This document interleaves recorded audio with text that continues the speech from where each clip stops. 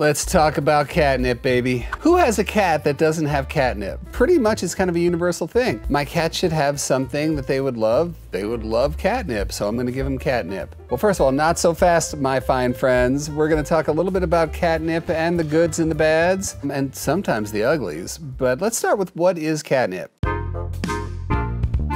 I actually think that most people who have cats, they think, okay, I gotta get some cat food and litter and everything, and I'll take a little catnip too. All cats love catnip. Not true, you guys, not true. A cat is genetically predisposed to either react or not react to catnip, and actually 30% of all cats don't react at all to catnip. What is it about catnip that makes cats go nutty or sleepy or anywhere in between? It's called nepetalactone. It's the ingredient that triggers that genetic response. What do I look like, a scientist to you? I'm not. I'm a guy who spends times with, with cats. I'm running away, I'm running away, I'm running away, I'm running away.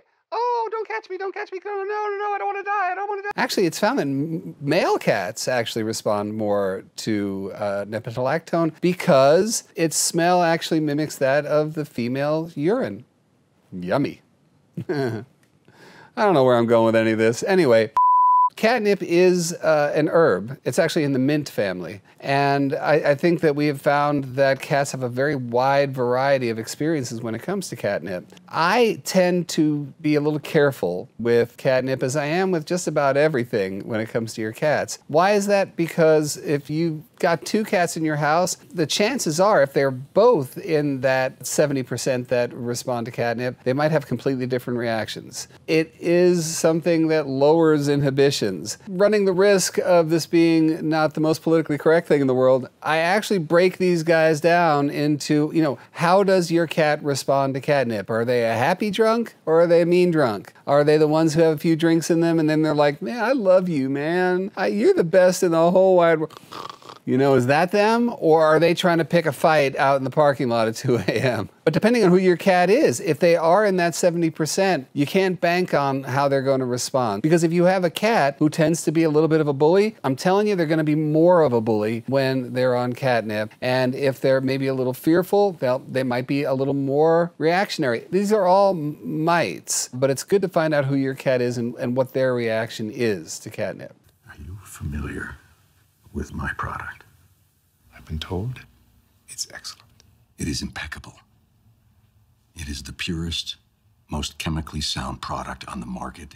There's a big difference between catnip that is grown in your garden and the catnip that you'll buy at the store that is ground up and everything, and they advertise it as being the most crazy catnip, which it could be. I tend to be careful with that because, again, we're talking about who is your cat. When it comes to the catnip that grows in your garden, them eating it and going to town on that catnip will have a much mellower effect than if they roll in it and breathe it and lick it and do whatever else. The nepetalactone is released much more when the catnip is crushed as opposed to when they're eating it. Those oils are really where it gets all catnip crazy. So, by the way, cats can't OD on catnip, nothing like that. Here's the thing, when they eat catnip, 10 to 15 minutes is how long the effect has a hold of them, and then it'll take a couple of hours before it'll actually work again. So I'm all for, whether it's their jackpot food or treats or catnip, don't just dish it out. Make sure it's part of an event. It's something that they're really going to look forward to. They smell it, they're like, oh my God, I didn't get this since, breakfast o'clock. We have these preconceived notions about what catnip is and what catnip is for cats, but here's some things you might not have known about catnip. Young kittens will not respond to catnip. It's been said that about 6 months old is when they'll start responding to catnip. Elderly cats also are not as prone to react to catnip as well. Why? Don't know.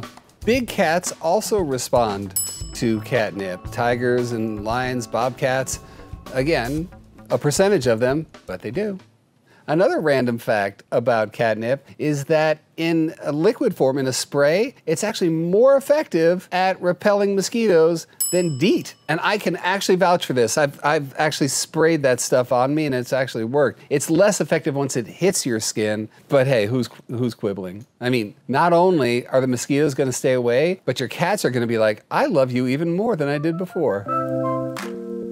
If your cat is one of those who doesn't respond to catnip at all, and even if they do, there are some other fun things for them to try. One of the most popular right now is called silvervine. And silvervine is, it used to be a lot harder to come by, but over the last 10 years it's become a lot easier. But that's because it was grown in places like China and Russia. It was very popular in Japanese gardens and that kind of thing, but making its way over here, it didn't. So when silvervine is crushed into sort of a powder in the same way that you would see catnip sold, man, cats love that stuff. As a matter of fact, more cats are responsive to silvervine than to catnip. I have some stats in front of me right here. A 2017 study showed that 80% of cats were responsive to silvervine as opposed to the 68% that were responsive to catnip, and 75% of the cats that were non-responsive to catnip were responsive to silvervine. It's worth a try. It has the same sort of effects. Sometimes it can be exciting and sometimes a little sedating, and all the time a whole lot of fun for cats, but it's much more widely available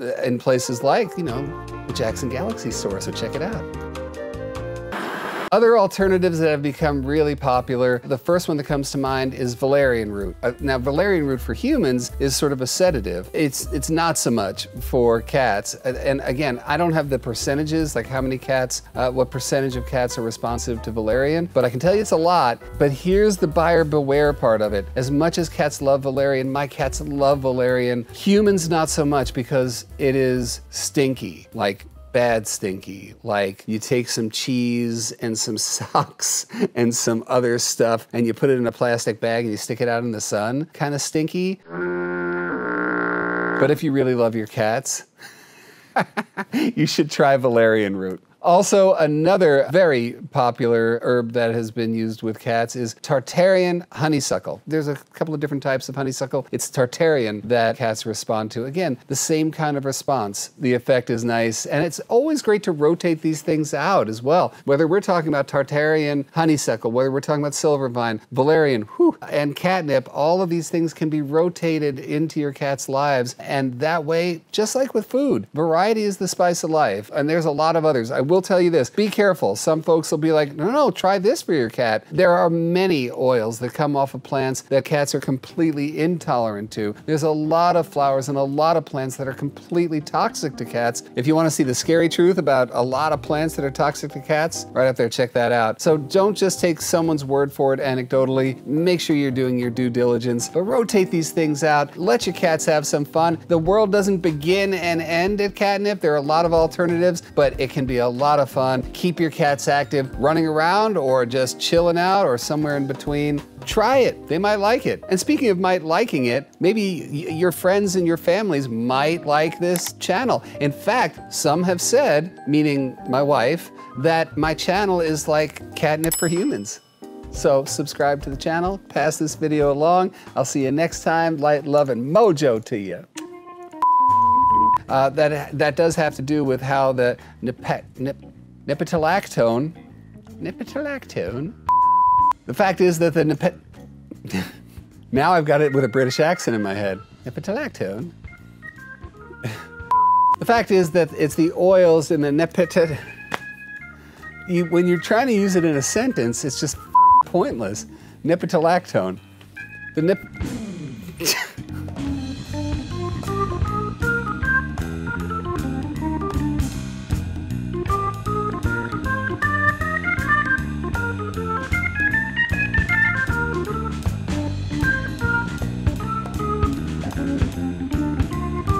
Meow.